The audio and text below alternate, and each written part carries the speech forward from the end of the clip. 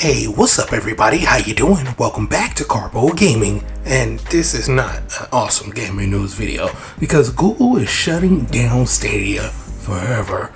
For players, it's going to remain live until January 18, 2023.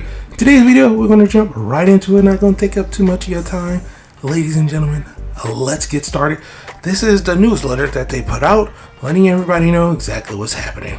Let's go over it. Links down below if you want to check this out yourself. Let's get started. Now, for many years, Google have invested across multiple aspects of the gaming industry. They've helped develop, build, and distribute gaming apps on Google Play and Google Play Games. Gaming creators and reaching audiences around the world on YouTube through videos, live streaming, and shorts.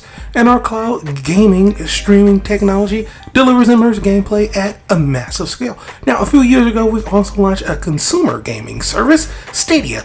And while Stadia's approach to streaming games for consumers was built on strong technology foundation, it hasn't gained the traction with users that we expected. So we made the difficult decision to begin winding down our Stadia streaming service. Now, we're grateful to the dedicated Stadia players that have been with us from the start. We will be refunding all Stadia hardware purchases made through the Google Store and all game and add-on content purchases made through the Stadia Store. Players will continue to have access to their games library and play through January 18, 2023 so they can complete the final play sessions. We expect to have the majority of refunds completed by mid-January 2023. We have more detail for players on this process at the Help Center.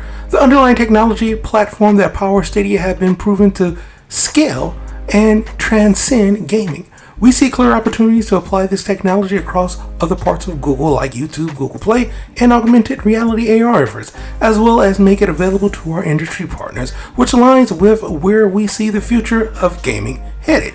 Now, we remain deeply committed to gaming, and we will continue to invest in new tools, technologies, and platforms that power the success of developers, industry partners, cloud customers, and creators as well. Now, for the Stadia team, building and supporting Stadia from the ground up has been fueled by the same passion for games that our players have.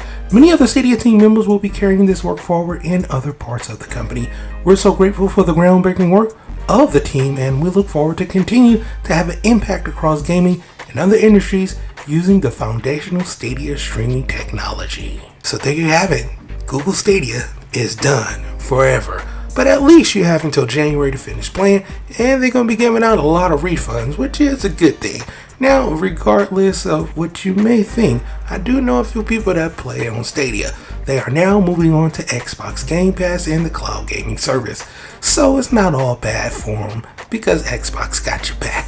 But for right now, that's pretty much going to for the video. Just want to keep the community updated. As always, if you're new to the channel, how you doing and welcome. Don't forget to subscribe. Right here at Karpo Gaming, upload a wide variety of videos, range from updates, tips and tricks, guides and news, and a whole lot more. So hopefully you enjoyed this video.